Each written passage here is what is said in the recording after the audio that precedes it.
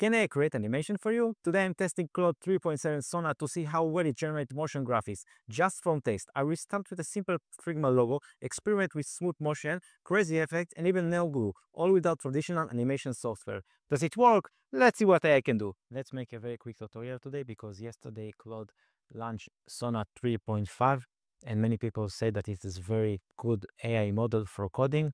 I will test it to make some animations, so you will be able to see how to play with animations, but not as the traditional way that you enter to a software, open the software, how to move the sliders and that things. You just ask the AI to create the animation for you.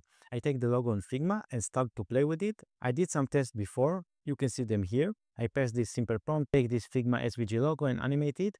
The last frame must be the logo. So, and here I paste the SVG. If you don't know how to do it, it's very simple. You just go to Figma, click on the right button on the mouse, and here you copy paste, you select copy as a SVG. It will copy the code of the SVG. So here are the results. I'll click on refresh, and as you can see, there is very interesting animation that comes here. But the next thing I ask the AI to do is to make it more smooth. Very simple prompt, only 4 words. Let's see how it's look. You can see that it's a little bit more smooth. The next step was to ask it to make a crazy version. Here's the text. I wrote it with a lot of misspelling, but doesn't matter because it will understand me. I click here and you can see here that there are much more movement in the screen. It also has some drop shadows. I didn't like it so much, to be honest, but okay. Next thing, I ask it to add a logo bricks effect, and you can see it here. It's add the bricks and then the logo Figma above. I didn't like it so much. I thought that it will convert the shapes to rectangles or something like that.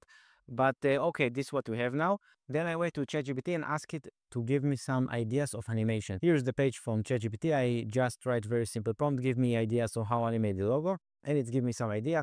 Stroke rival, morphing.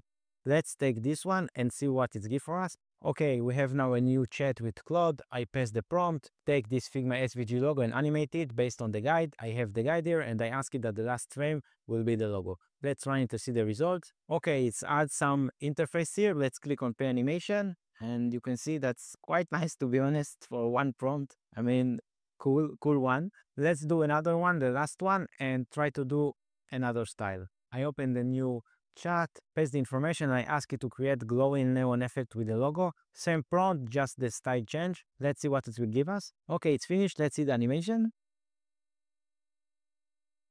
Quite nice, I must to say. For one prompt to get this one, very easy. So this is for that tutorial. I finished with this tutorial the 30 days of uploading video every day to YouTube and LinkedIn. And I try to make a little bit of automation to make the process more smooth.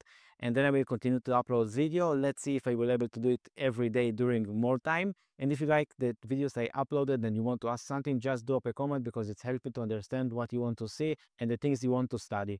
Thanks so much for watching. If you are looking for a product designer to level up your business or you're curious about bringing AI into your workflow, my contact info down in the description. Feel free to reach out anytime. And if you got value from this video, don't forget to like, subscribe and drop comments. I would love to hear your thoughts or any questions you have got. See you in the next video. Take care.